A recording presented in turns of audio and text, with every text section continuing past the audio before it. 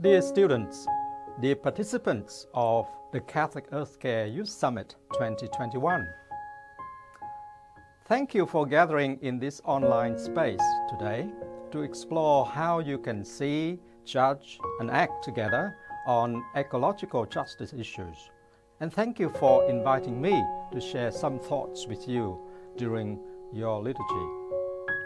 You have heard from the sisters of Kiribati how climate change is affecting their communities and other Pacific Island nations in our region. This is one of the many examples of ecological injustices that are happening around the world. While rich, industrialized countries like Australia are contributing most to human-induced climate change, countries and communities that have contributed least are bearing the brunt of it. It is an example of how matters of environmental justice and social justice are intimately linked and intertwined. This is why Pope Francis invited us in his 2015 encyclical letter Laudato Si to listen to both the cry of the earth and the cry of the poor. You have also learned about COP26, United Nations Climate Change Conference in Glasgow, which is still running until Friday. It's so important that all countries around the world, especially the ones with the highest carbon emissions, like Australia, finally take bold steps to reduce those emissions and reach net zero, which is the only way to limit further global warming. During this liturgy, I want to speak about another important dimension of ecological justice, the spiritual and faith dimension.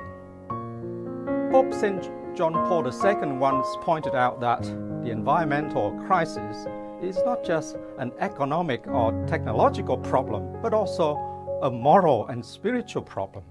Pope Francis and many theologians have explained this further. For a long time, people in Western societies especially have become used to the idea that we stand outside of nature or even above nature.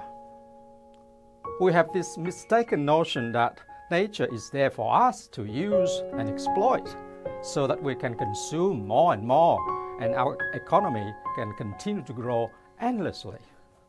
We just continue to mine minerals and log trees as if the environment were our personal warehouse. We continue to produce waste and emit greenhouse gases as if the environment were one large landfill. Even for Christians who regard the environment as God's creation, this mindset is not atypical. The book of Genesis tells us that humans have a special place in God's creation. This special role has often been misunderstood, and people think that humans are masters of a creation which is there to serve us. But that is a gross misinterpretation. Understanding ourselves as masters of a creation has alienated humans from the rest of creation. It has damaged our relationship with creation and also with God, our loving Creator. Both relationships need healing and reconciliation. In his encyclical letter Laudato Si, Pope Francis explains that we are called to undergo a conversion, which is a change of heart. We have to convert from being masters to being partners with God's creation. According to Pope Francis, such a conversion needs to be motivated and inspired by an ecological spirituality grounded in the convictions of our faith. This sense of being connected to creation is something we need to develop and to grow in our hearts. We can learn this from our Aboriginal and Torres Strait Islander brothers and sisters. They have a deep spiritual connection with the land and country. They see themselves as stewards and partners rather than conquerors and masters of God's creation. Today we are just beginning to appreciate this ancient wisdom more and more. Whereas our commodity-driven culture seeks to extract things from the land and country, our indigenous brothers and sisters acknowledge and celebrate the radical interdependence and reciprocity within diverse webs of life. It is they who teach us the importance of safeguarding Mother Earth's delicate balance and the healthy conditions for life to flourish. Sadly, that delicate balance is at the point of collapse. We are facing an ecological crisis, and the message of Laudato Si could not have been more poignant. Pope Francis wants the whole Church globally to act with a greater sense of urgency. Laudato Si provides us with this new direction, which centers on the strengthening of relational wholeness of everything and everyone. As a result, all our efforts must be at the service of fellow human beings and the environment.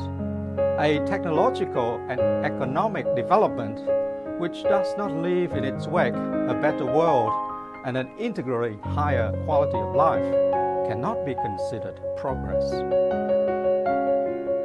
Francis recognizes that the contradiction between economic growth and the Earth's ecological balance cannot be considered progress because too often people's quality of life actually diminishes by the deterioration of the environment, the low quality of food, or the depletion of resources in the midst of economic growth.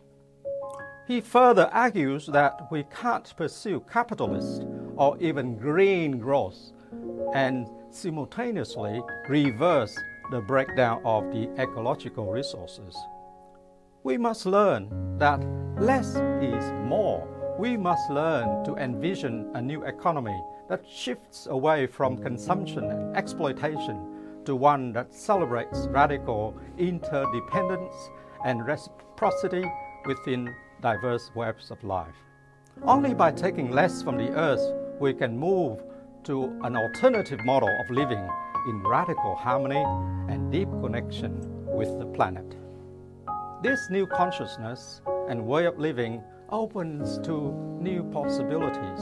It moves us from scarcity to abundance, from extraction to regeneration, from dominion to reciprocity, from ruthless exploitation to responsible stewardship, and from loneliness and separation to connection with all that is around us. Part of today's Catholic Earthcare Youth Summit is that we all reflect on what actions you and your school communities have already taken and how you can develop that good work further. Earlier this year, Pope Francis has invited all Catholics around the world to embark on a 7-year journey of caring more for creation and becoming a sustainable church. As Australian bishops, we have pledged to join the Pope on this journey, and we invite all Catholic parishes, schools and families to join us too. Later today, you'll be invited to make your own pledge.